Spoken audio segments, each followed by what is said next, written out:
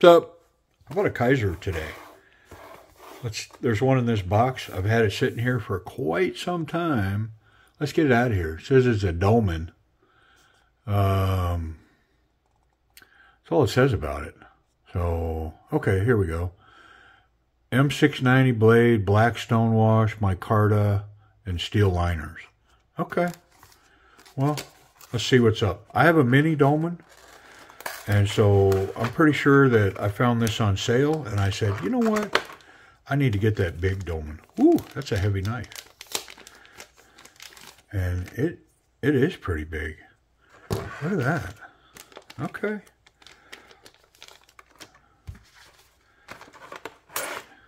It doesn't really remind me of my mini DOMIN at all. Which, I'm not a big comparison guy, but this is like a big little. And so I guess they're exactly the same. Looking at them, sort of. Yeah, there's some kind of little difference there. This is a little different. But this is a mini DOMIN. And man, I really, really like this knife. I have carried this little dude a bunch. I really like it. It's got great action. Come on. Woo. Made me work for that one. But basically drop shut. That thing just flows, man. Really like it. But, so here's the big one. The pocket clip's pretty basic. Okay. Let's see what's in there. Yeah, look at that. I do like that blade shape.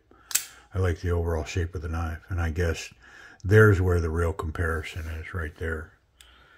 Get the same thing. Yeah. But I don't want to make it about this, and I don't want a super long video. So, but I am going to leave his little brother up there. And clearly, ooh, look at that action.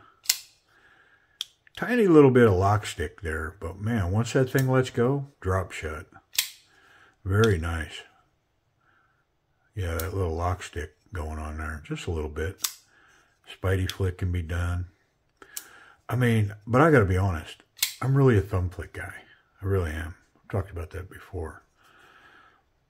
But it's got both. Definitely got some lock stick. And when that lock stick lets go, that blade wants to spring. Yeah. You know, sometimes I find that the answer for lock stick is to really smack that blade good. Didn't solve it in this case, did it? I mean, it's better. It's a little smoother. It's not quite as stuck. But, yeah, pretty cool. Well, let's get in here. Let's get it taken apart. We'll check it in, check it out. We'll go back over that action. There's no lock. There may be a little Loctite on that. Not much if there is. And T6s. No worries. There we go.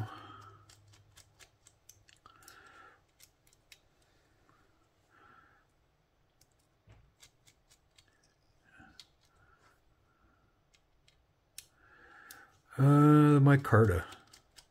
What did I think of the micarta? I guess I didn't think much of it because I didn't say nothing, but it's grippy. It's not really cottony or fluffy, but it's grippy and soft. Yeah, very much so. Okay. And it said steel liners. Definitely has these nice steel liners, which gives the knife some girth. I mean, it's, you know, it's weighty. Look at the bearings. That's a big roller bearing. That's a good one. Not a roller bearing, but cage bearings. Those are good ones. This side's polished. I guess that side's kind of polished. Yeah. Nice. Well, that don't need to come off. There's no oil on the bearings or the knife anywhere. There's no lubrication in here. I don't see a sign of grease or oil on anything. So the crazy thing is that thing already had drop shut action. And so what's it going to be now? I think it did have grease on it because I see something on the towel here, and that is a lot shinier now that I've wiped it. Let's see if we get the same result here. Yeah, not quite. But maybe it had some grease. Some of these guys like to put a little dab of grease instead of oil.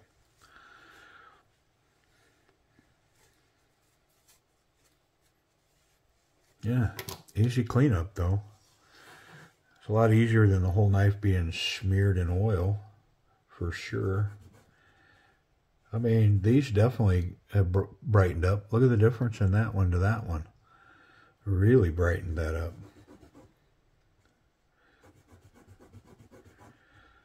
I mean, I'm kind of anticipating an improvement.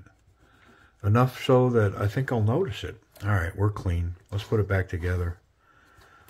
Get here, get that capture. There's an oddity. So normally that D captured pin is facing in on the knife. This one's facing up. I know it's a stupid thing, but it's definitely an oddity. It's so rare. And I really like the way that this pivot pin just fits flush like that. It's almost like a brass rivet, sort of the way they did it. I like it. It's cool. Different, you know, normally that's highlighted and it's got collars and, you know, spacers and all kinds of stuff going on there. And there they went with a simpler deal. Pretty cool. I like it. Internal stop pins, pretty nice. You can see where the detent ball is riding on this stone wash, cutting a path.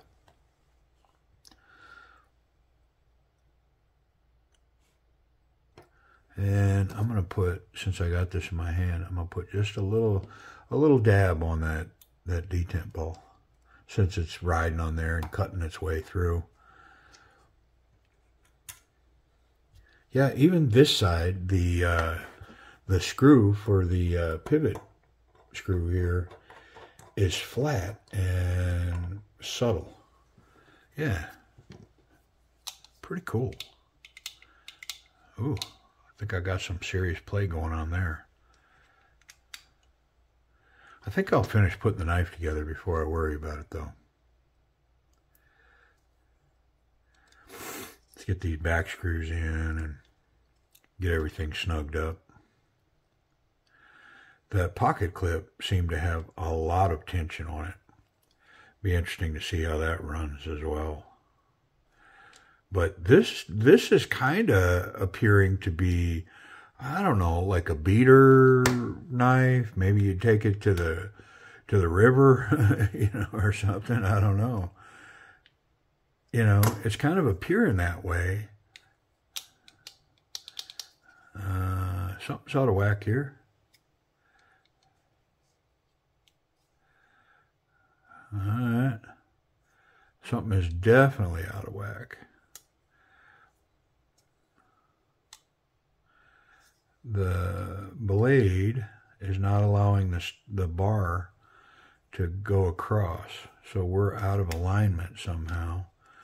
I can't say how, but I'm sure it has something to do with the way that this has closed down on there.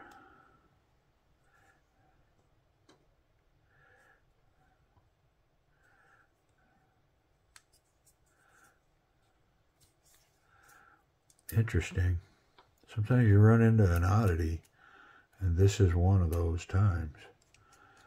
On the surface of it, I'm not sure that I can think about what's causing that. But now it's gone. So it just wasn't lined up properly. Weird. All right, let me get the right tension on this. Solid. Very solid. I wonder if I should back that off a little. I can't back it off too much because there's just barely making contact. You see that knife try to jump out and bite me? That blade? That lock stick. I mean, the thing is gravity driven down to the earth now. Wow, is that nice.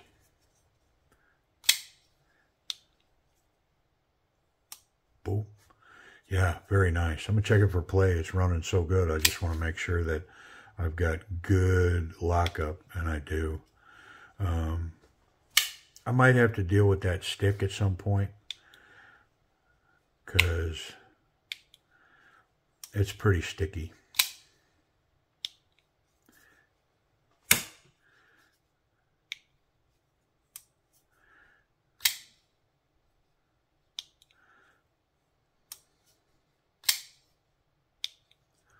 I'd rather just work it, have it work itself out, than try to remove material or sand it or polish that.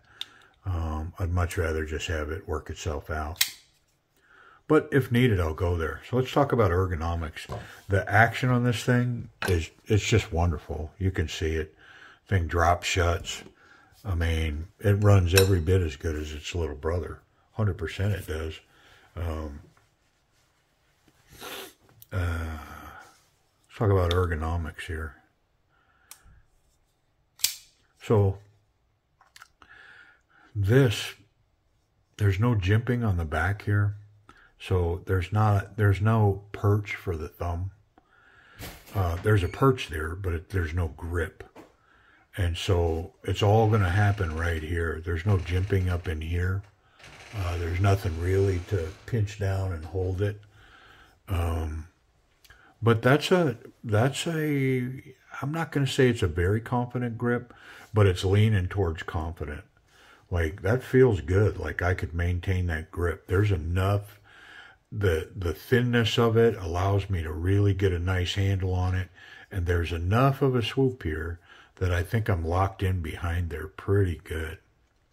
So I'm not going to say very confident, but, you know, I think, you know, if this is confident, this is not so, and this is very, you know, it's on the front side of confident for sure. Not bad at all.